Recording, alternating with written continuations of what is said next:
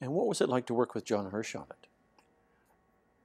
Madness. He resigned from the festival on the opening night of Satyricon Why? because he'd had enough. Enough of the pressures of producing, or enough of the board, or enough of everything. Yeah. Because he had offers, you know, from Lincoln Center and whatnot. Why should he be worrying, you know, doing things here? You know, on his own somehow, almost. You know, we're down there; they're dying. You only need 200,000 for a show. Oh my goodness! right. Yeah. But you and he had known each other since early 50s. Yeah, I met him when he was. Oh gosh. I got kicked out of the arts faculty. I was in Winnipeg. Oh gosh, when was that? Around 1968. And that's when I started in with accountancy. And I had to make a living somehow. You mean 58 or 68?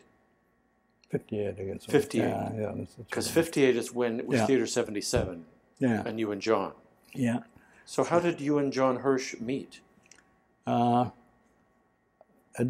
Wiseman, actually.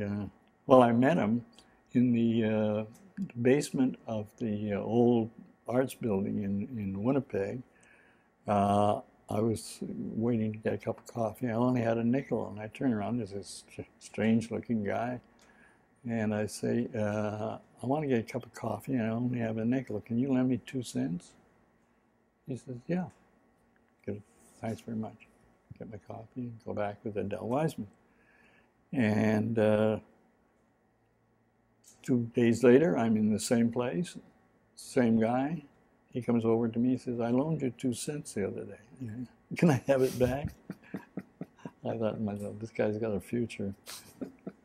He's new, but he's got a future. Anyway, then Adele Wiseman finally, this is John Hirsch. John Hirsch, how do you do? How do you do? And we were all, it used to be, if we'd all been to a play or something, we'd all go to Child's Restaurant at Port Janine in Winnipeg. We were all there. Hirsch was there, going on and on and on and on about how much better Bucharest was, or Budapest was than Winnipeg, which is probably true. But anyway. John had come out as a refugee in the late 40s, is that right? Yeah, that's right. He'd come out, he'd survived the war. His parents had all been killed. Parents his and family. His brother. Anyway. And he stayed with the Shacks, I believe. He was very lucky with the family. Right. So he was an out-of-water European artistic Jew who was in the middle of the Canadian prairies in the winter. I mean, I cannot imagine John's readjustment and how he actually turned that creative. He was an office boy for an insurance company, Arnovich in Leipzig. Oh my God. They got him a job there, the Shacks.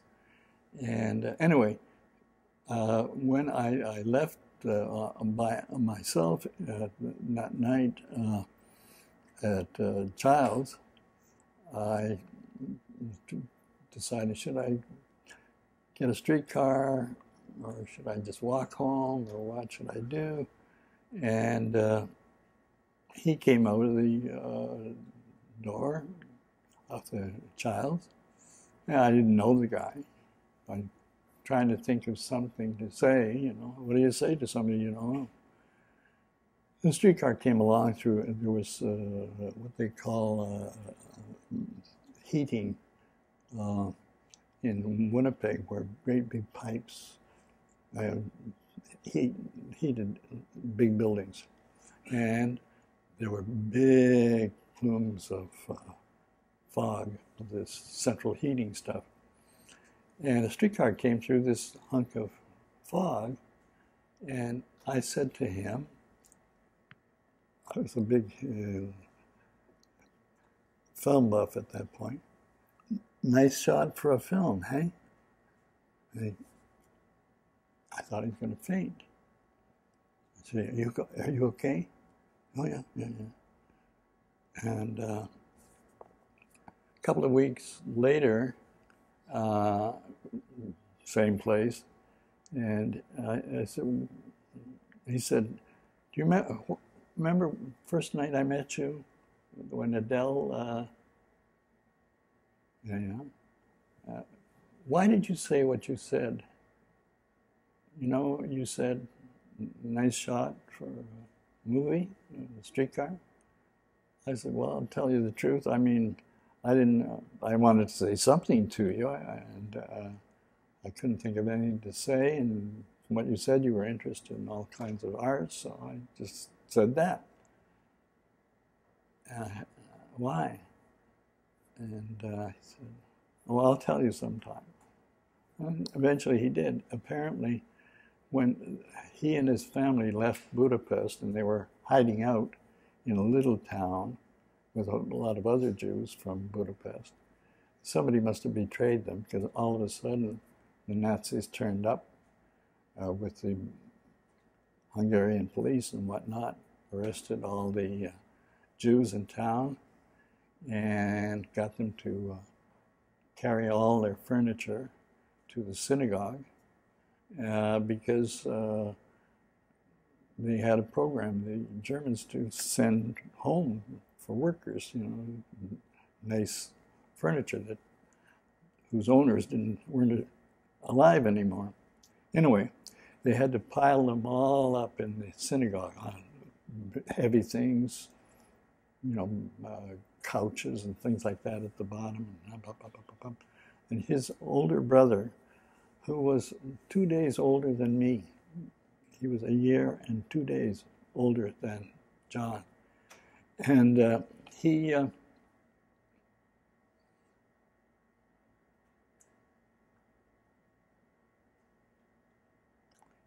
said, my brother was on the top of the pile, right near the ceiling of the synagogue, and the little kids were bringing up little tables and little chairs and things like that, and he was fitting them into this great big pyramid. When Hirsh, when he climbed up this sort of mountain of furniture, placed his little chair, his brother said to him that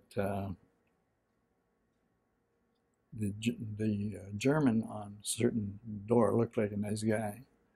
When he went back down, he should ask the permission of the soldier on that door to go outside to pee. And when he got outside, he should take off right away and go to a certain house. The people there had been paid to hide him and peroxide his hair so that he would look less Jewish, and above all, not to come back to the synagogue.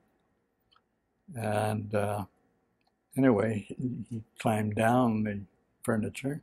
When he looked back up at his brother, who was a big film buff, and there were all these other kids bringing up, you know, small bits of furniture. The brother said to Hirsh, looking at all these kids, you know, with the furniture, "Hey, good shot for a movie, eh?" And I said, "Really?" "Yeah."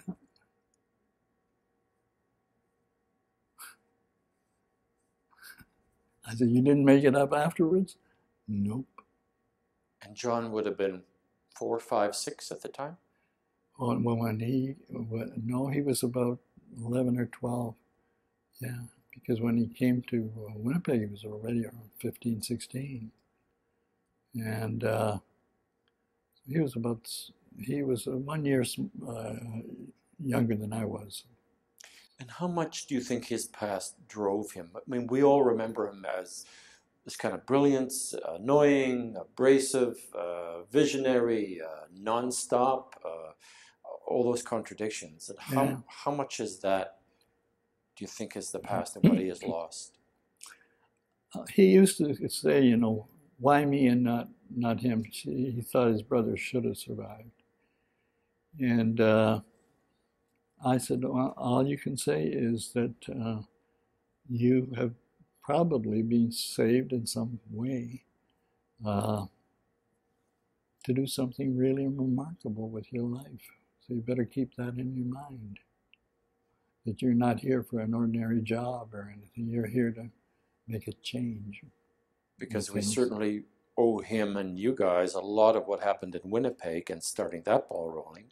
We certainly owe him for CBC drama and where he kickstarted CBC drama into that era. We owe him for how he kicked Stratford into a gear. I mean, his legacy and what he put into our country is stunning. However annoying he was, and he certainly was annoying to me at times, he was, I just admired him no end. I admired him for how he could talk about the arts, that he could galvanize people by speaking about it. And he would go off to the Kinsman's Club or the this club, and he would not essentially berate, but would galvanize them in the importance of what it means to communicate through the arts. I met his cousin, who lives in Halifax, or near Halifax. And John used to go there sometimes in the summer. And I said, what was he like when he was, you know, in your cottage near Halifax and whatnot? She said he was very, very relaxed. Very relaxed. And a real pleasure to have around. Because I used to always say to him, you got to find some way to turn the switch off now and again, you know? You can't be 100 millimeters at all times. And that's the only person I've ever talked to who said that he spent most of his time just quietly talking and so on. Because she was his last remaining relative in the world.